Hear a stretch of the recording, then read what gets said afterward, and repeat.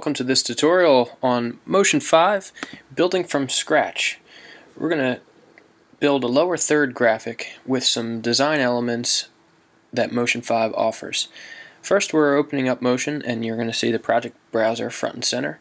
And Motion offers a couple different template files that you could use and other presets, but what we're going to do is start with a blank preset. And it'll be a motion project, broadcast HD 1080. We'll say open, and then Motion opens up with a file browser on the left hand side of the screen, and we're going to use the file browser and some of the installed subfolders that come with the Mac operating system and when you install Motion. So within the Movies folder we have Final Cut projects and some Motion templates subfolders. So I'm going to go into the Motion templates subfolder, and then I like to use the compositions folder, and I've made a subfolder in there called thirds, and I'm going to make a new folder in here where I'll put all the media for this project. And if you single click 3 separate times, we're going to name this folder with the date first, so 2012 4/1, Happy April Fool's Day, and basic motion third. And then what we're going to do is save the untitled motion project file in that folder, so file, save as,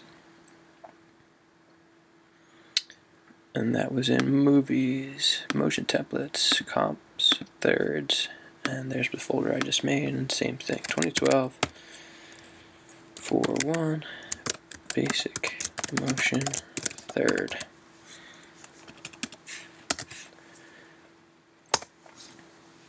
So now I've named my project, and the first thing I'd like to do is just talk a little bit about this right menu here. Right now we're showing overlays, but you can't see them because we're kind of zoomed in, and we're showing the rulers, which we'll talk about later. I just turned on the grid. I'm going to turn that off. And I'm going to zoom out. So zooming out to fit to window is Shift Z, and now you're going to see our overlays. Also zooming in and out is Command plus and minus, so here's minus and plus. And what we're going to do is start with some text. So I'm going to click the text tool and click inside the title safe zone. I'm just going to type my name. And the font's already set to something that I use fairly often. It's very similar to the font that they use in the Motion interface, if not the same font. If you look into the inspector, it'll show you the currently selected object's properties. So I'm looking at Helvetica New, and then this is the light version, and I'm going to change the size and drag it up a little bit. And the next thing I'm going to do is select the transform tool, and now the transform tool shows you some object properties.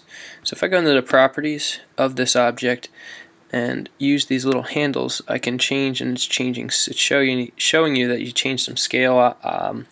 You can click and drag around, or you could even click and drag in here to move or scale or change the properties. But we're going to undo all that. Undo is Command Z, very useful key command.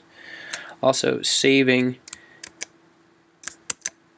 redo is Command Shift Z, saving is Command S, so you should probably save often. So I just saved what I've done. So with this arrow tool I can also nudge, Command and the arrow keys will nudge the selected object. So I can select in this layers area and nudge up and down or left and right. So I'm going to move this right into the safe zone. And then the next thing I'm going to do is use a line element. So if I click and hold in here, we see rectangle, circle, line. I'm going to draw a line from the side of the screen and kind of underline the graphic that I just made and try to make this straight, or hold shift and that'll hold it and constrain it to being straight. Okay, so there's our line, and I'm going to go into the inspector shape properties, and I'm going to turn off outline and it'll disappear, and I'm going to turn on fill, and now it's set to a color. So this is a white line that's 1 pixel, and I'm actually going to make this a gradient, and I'm going to change my gradient, hit the down arrow here. Now this gradient box is useful for developing a style to the gradient. The top bar is your opacity, the bottom bar is your color. So to trash some of these colors, you click and drag off, and I just want it to be one solid color, and I'm going to make it white. So you click into the color window and then change the color wheel and slider. And then the top window, you can add new colors or opacity handles by clicking on the bar. So I want it to start at white and then transition to see-through or 0% opacity. So if you look in the timeline, you're starting to see Command question mark will hide the overlays. So now that our overlays are hidden, you can kind of see what's going on, but first it's not really changing anything yet because I have to set up my start and end points, and this is where the rulers come into play. So view rulers, and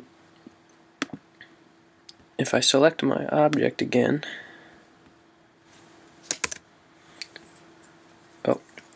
if I show my overlays, now I'll see the rulers in the top and sidebar here, and this is showing you how many pixels you have to work with.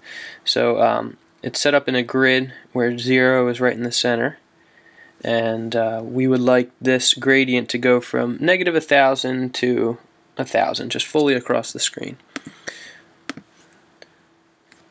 Negative to an endpoint of 1000. And I'm going to hide my overlays again, and you'll see that the gradient fades now, so starting at white and fading out. I'm going to nudge this line, I'm going to select the object, and I know that my line is selected, and Command up and left, and now it's falling off the screen and underlining the name. And if I wanted to show my overlays, you can see that there's the object in the title safe zone. So the next thing I want to do is create a little shine, kind of like a little sparkle that happens underneath and runs across from one direction to another. So what I'm going to do is draw a circle. I'm going to hide my overlays, and I'm going to hide the text layer, and I'm going to draw it as best I can right on this line. So it's kind of large right now, and what I want to do is fade it a bit.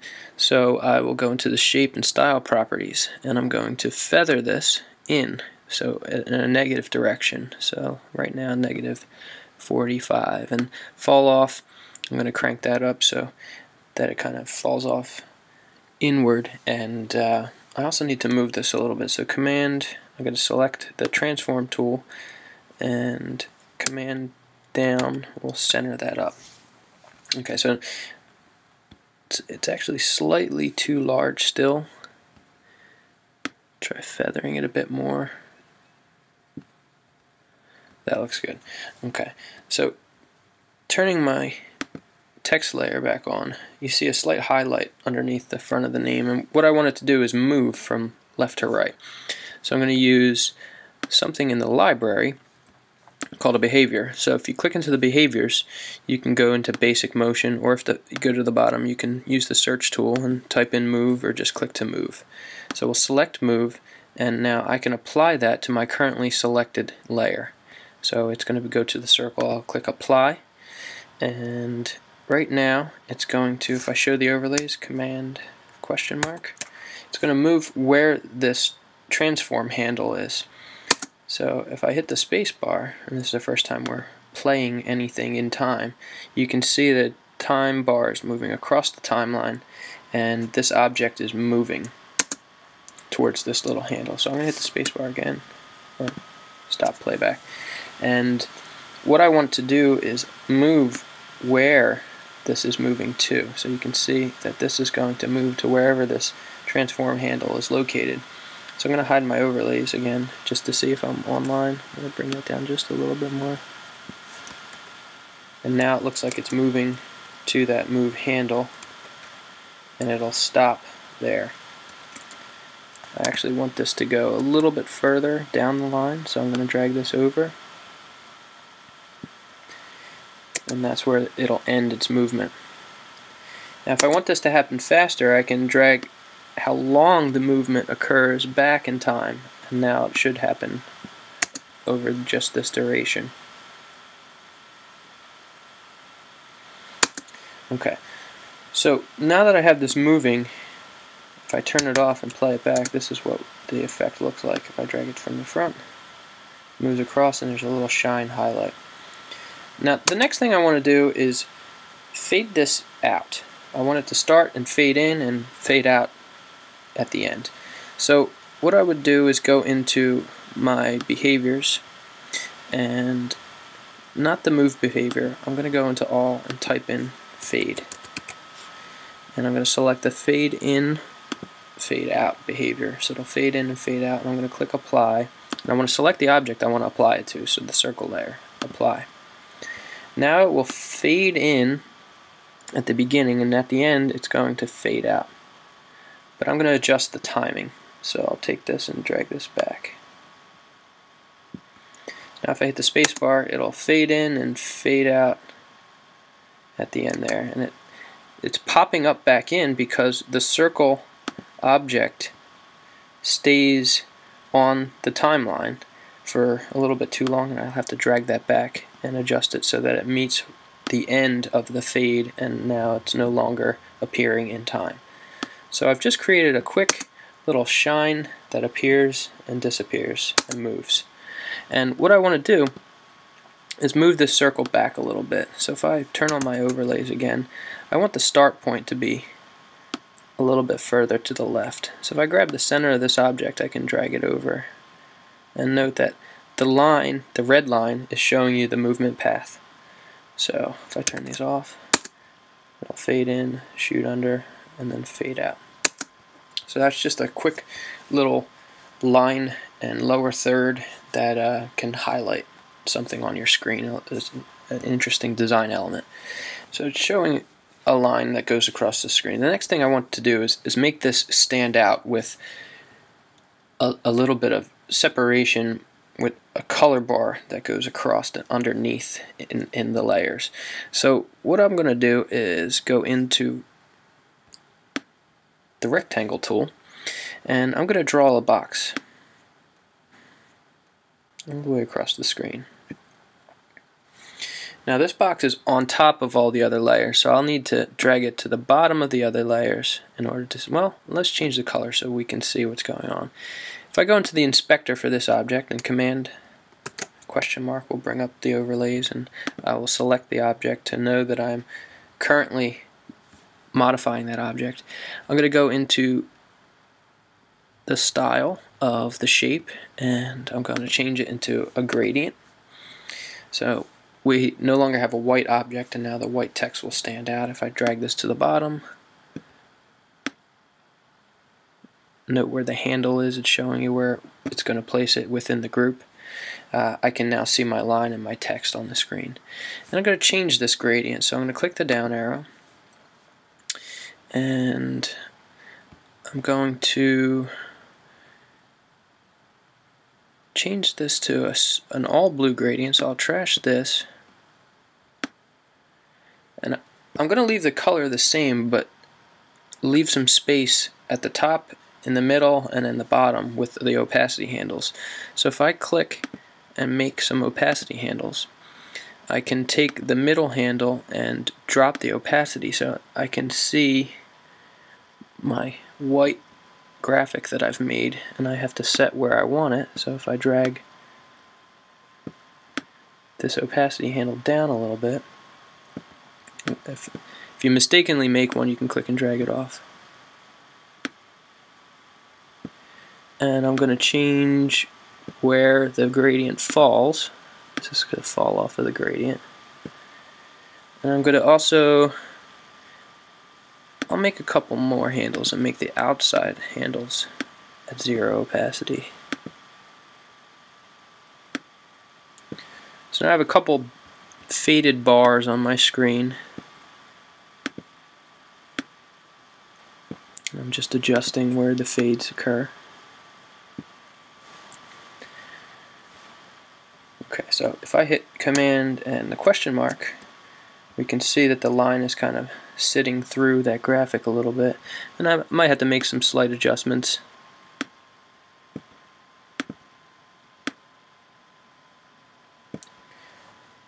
And maybe even bring some of the opacity back. So it just kind of fades a little bit. And now we'll play back from the top. Note that the blue bar disappeared here. It's because wherever the time bar is located, that's where you're going to be making the object. If you were to click the text tool or click the rectangle tool, that's where the object will appear in time.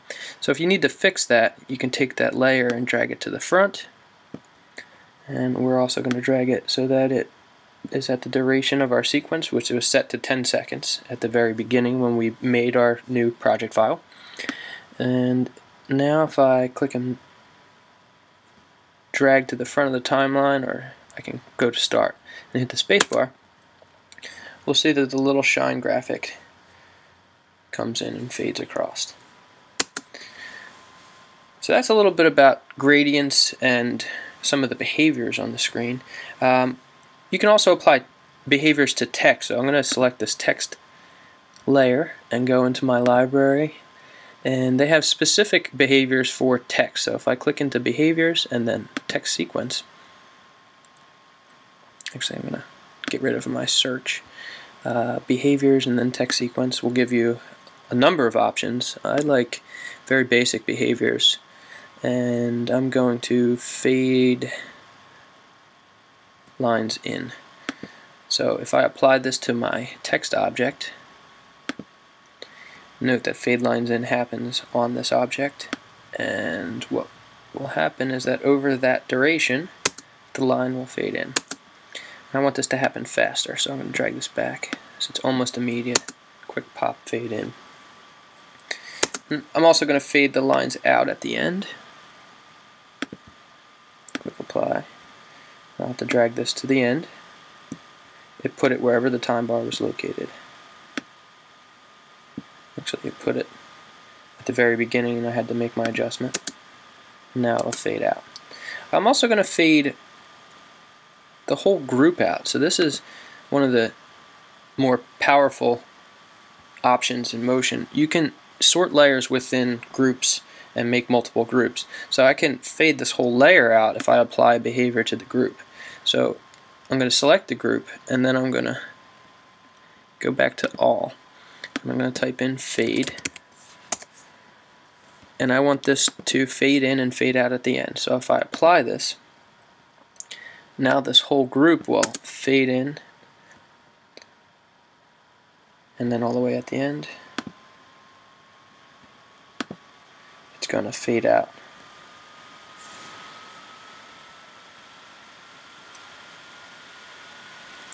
It's just a very simple lower third graphic where we've applied some behaviors to different objects that we've created, and we've adjusted some of the objects.